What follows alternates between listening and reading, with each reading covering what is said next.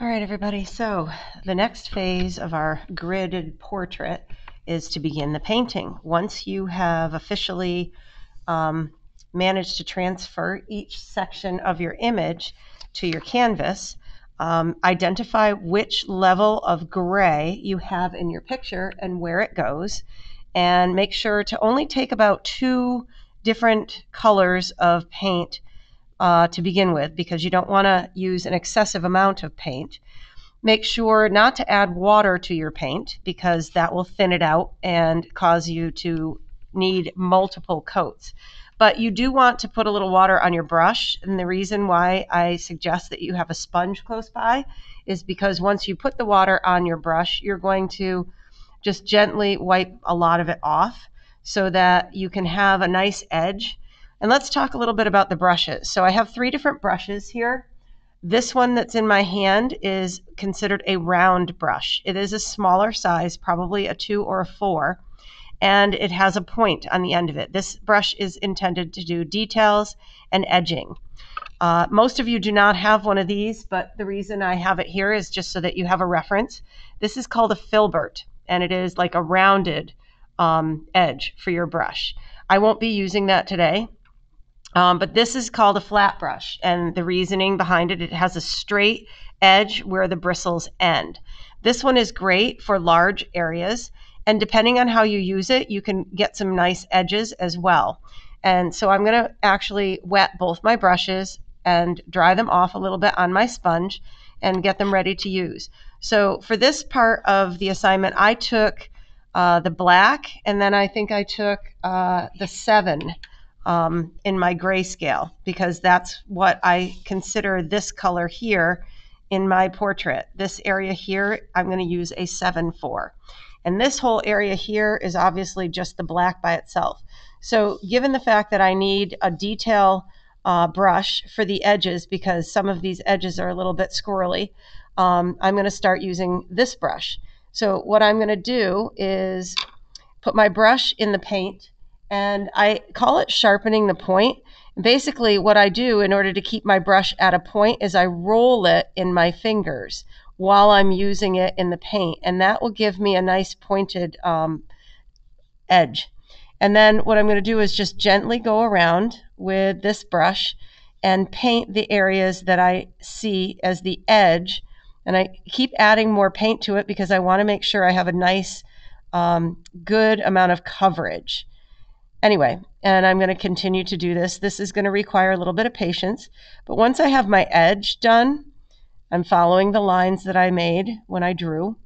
But once I have my edge done, I obviously did a little bit of this already. I'm going to go back in and thicken it up a little bit with what is left over for paint that's on the brush, and more or less just keep going around until I get a significant amount of my edge done.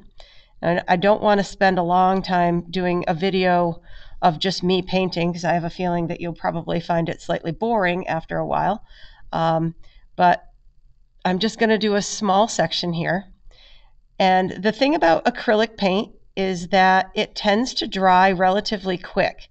So anytime that you are painting and you're going to set down a item that has paint on it, for example, your palette knife or your brush, if you're not going to use it, you may want to just set it in the cup of water so that the paint doesn't dry and cake. Because once the paint dries, it's very difficult to get it back off. It does not come off clothing once it's dry, nor does it like to come off brushes. So once I'm done with this brush, because I have a significant area here that I'm going to paint, I'm actually going to rinse it off in my water cup. Sorry, I just realized that's a little bit off camera. I'm going to rinse it off in my water cup and then dry it a little bit on my sponge and set it down, because I'm going to use this brush for a larger area. So again, I already did wet the brush, but it's not very wet.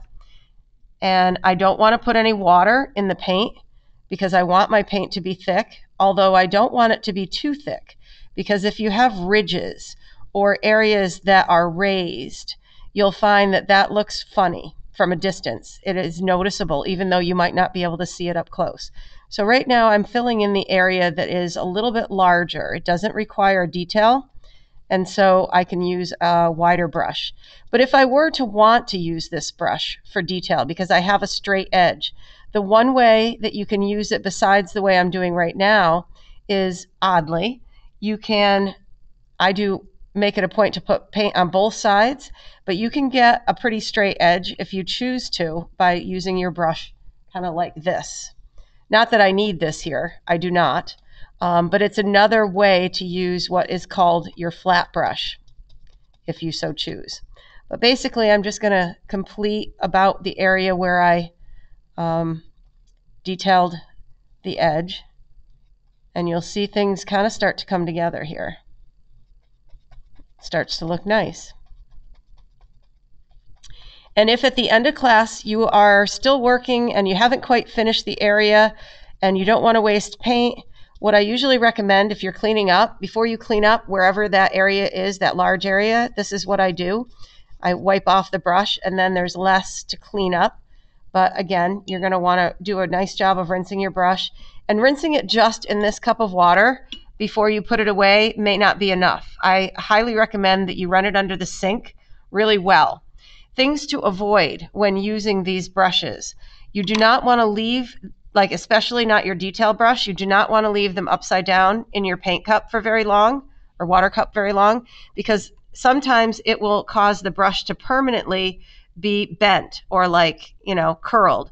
And if it is, then you're going to struggle with having control over getting a nice edge.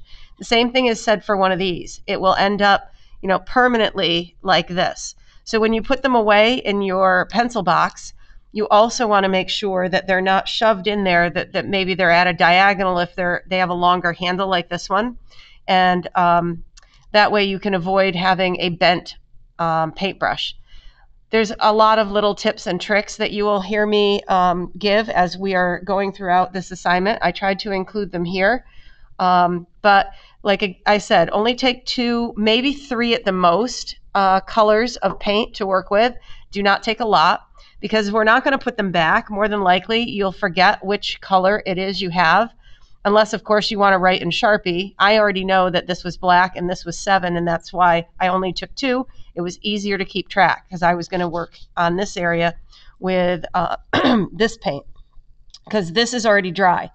Another technique, as far as like knowing when is the right time to switch to another color, is if you are working with one color and you want to put another color right directly next to it, you want to make sure that the first color is already dry. Otherwise, you're not going to have a nice edge between the 2 colors.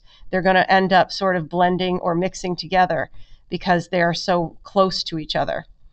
And another technique, if you are right-handed, that you might want to consider is going, starting on the left side of your drawing and then working your way this way, so that if you paint here, I just have painted this and this is wet.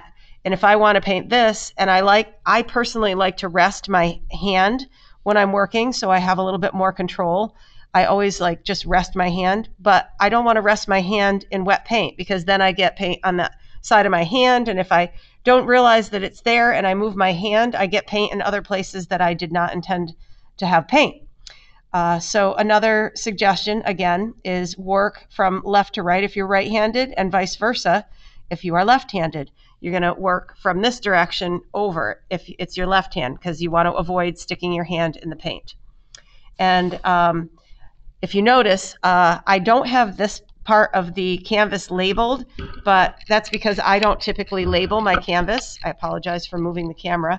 But if you look closely, you'll see that this area of the canvas actually does have numbers, and those correspond with the different colors that we have already pre-mixed and will be using. And they correspond with what I'm seeing in my picture that I'm working from as a reference.